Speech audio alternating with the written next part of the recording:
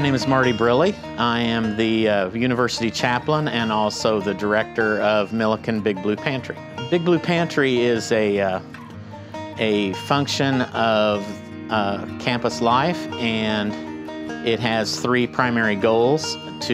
Number one is to address student food insecurity on campus, and number two is to increase partnerships among and between campus and community organizations, and the third is to promote service among students and organizations on campus. We are located in Blackburn Hall, and on the first floor you can go to our webpage to not only sign up to receive information and or food and goods, but to donate or to get involved with the pantry. So I joined Alpha Phi Omega, which is a service fraternity here on campus, and one of the positions was to work with the pantry, which was under a girl named Claire Weirs, and she just happened to be my best friend.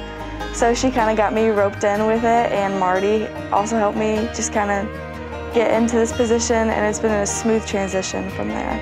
If there's an order or anything that Marty needs filled, he'll text me it, and I'll come in, I'll put the number on the box, I'll fill it up and package it, and then I deliver either to the mailroom or to the Woods front desk, where then the student can come pick it up from there. We have three primary sources that we call Pantry Pals, Pantry Partners, and Pantry Patrons.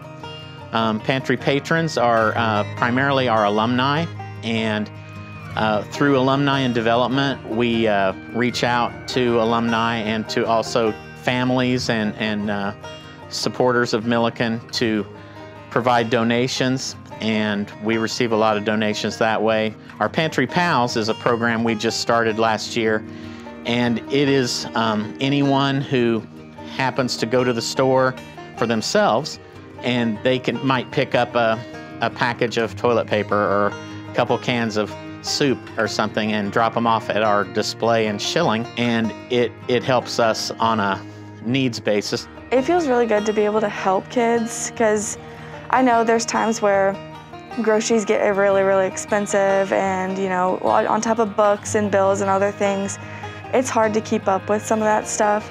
So it's nice to know that kids are able to come here and get food if they need it. We also have a grab and go, which is located in the Woods mail room right inside the front office, and you can go and grab stuff. So if you don't want to get a full box of food, you can always just grab a few things there that we have restocked on the shelf. So it's just nice to know that we can help students who may not be willing to ask for the help.